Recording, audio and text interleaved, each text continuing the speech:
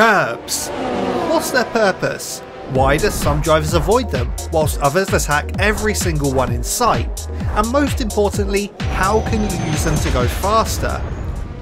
Back in the day, racetracks didn't have curbs, and track limits were merely enforced by lush green lawns. As you can imagine, when driving one of these rickety rockets well above 150 miles per hour and battling your rival whilst also trying not to fucking die, knowing where the tarmac ends and the grass starts was tricky. Not only was it hard visually, but once you dip a tyre onto the green stuff, it effectively becomes ice, especially on old cross-ply tyres, and this resulted in a few minor incidents. The simple solution was to add rumble strips to the perimeter of racetracks, much like you see on highways today.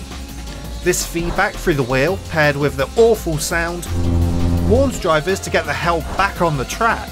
These rumble strips, paired with little ramps put on street circuits to make road curbs less dangerous, evolved into the circuit curbs we know today. These new curbs have two primary functions: to let drivers know of the track limits and then to enforce them. This is why we see some curbs that are literally just painted on the ground.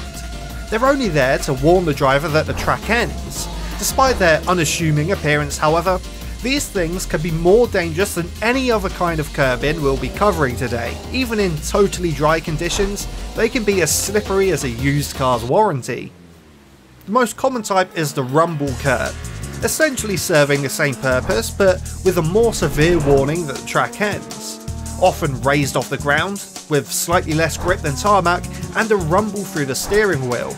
I don't have a slightly funny simile for this one. Then there's also the devil's spawn, that being sausage curbs and whatever these bloody monstrosities are on the Nordschleife. These curbs are placed here simply to deter you from cutting a corner and in turn getting dirt all over the track. Or, you know, to send cars into outer space. Not good.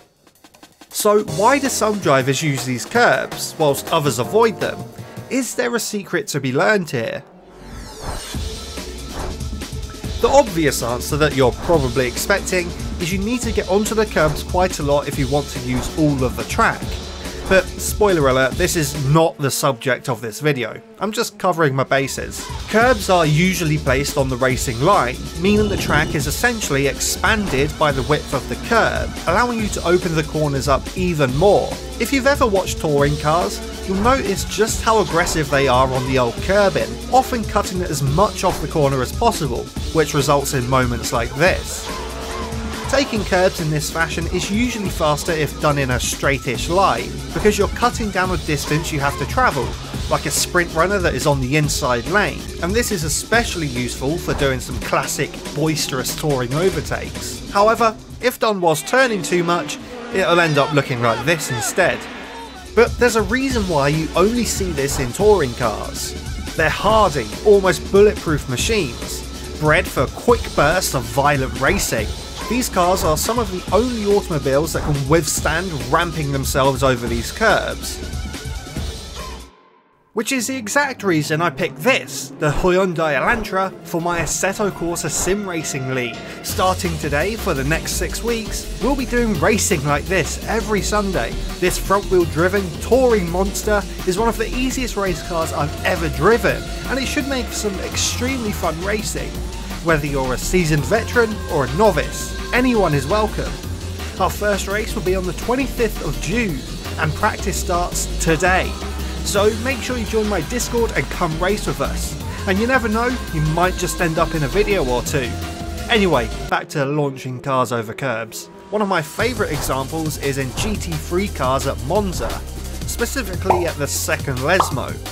Yes, I know GT3 and touring cars are not the same, but it works in this situation. You need to get on the brakes as late as your puny human reaction times will let you, and trail them into the turn, in order to rotate the rear of the car around so you can effectively bounce your front right tyre off the curbing, which gives you an optimum exit onto the straight. If this was tried in a car that relies more on downforce, such as a Formula car, it's going to bottom out the aero, even if it can manage to mount the curbing without ripping the entire front end off. But no, whilst extending the track and cutting curbs is a way you can use curbs to go faster, this is not the purpose of this video. Ignoring racing lines, great drivers actually use curbs to drive the car itself faster. There are a couple of examples of this, each increasing in coolness. The first and least cool example of this is one I discovered myself. This is turn 5 at Watkins Glen. A long, sweeping corner with subtle camber. It requires a steady hand and foot as you balance the car on a knife's edge, trying to get as much rotation as possible whilst not losing the rear end.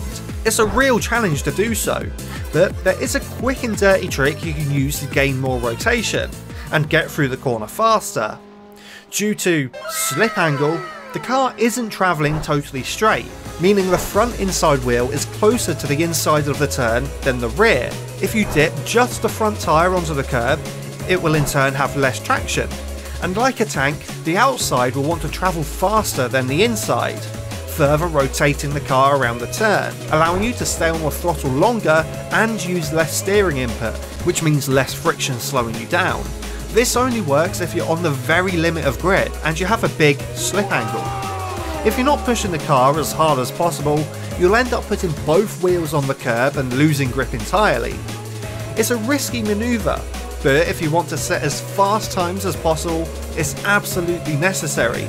The second example is one I shamelessly stole from F1's Martin Brundle at this week's Monaco Grand Prix. This is the Nouvelle chicane, and is succeeded by a decently long straight, so it's imperative that you get a good launch out of it, because as you know, you'll gain the most time on the straights.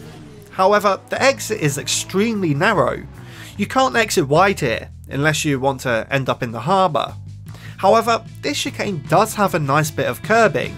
Literally every single car on the F1 grid will use this curb to gain as much speed as possible, and it's quite frankly amazing how they do it. As they enter the chicane, they aim to cut off as much of that curb as possible with the front inside tyre. Not only does this improve the racing line, but more importantly, it chucks the front wheel up into the air. Typically, this would be a bad thing. Less wheel means less traction. However, as they're attacking the curb, they're also turning into the chicane and blipping the throttle.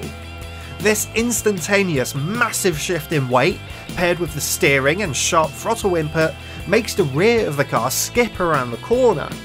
In turn, this lines the car up with the exit much faster, as compared to taking it normally, which then allows them to get a faster drive onto the straight. It's these minute techniques that are overlooked by the casual spectator which makes F1 drivers the greatest in the world, and they do this on almost every single lap with laser precision. You can't do anything but watch in awe, even if the racing isn't that exciting. But what is exciting, however, is this video in which I tell you how these greatest drivers in the world steer the car using their pedals.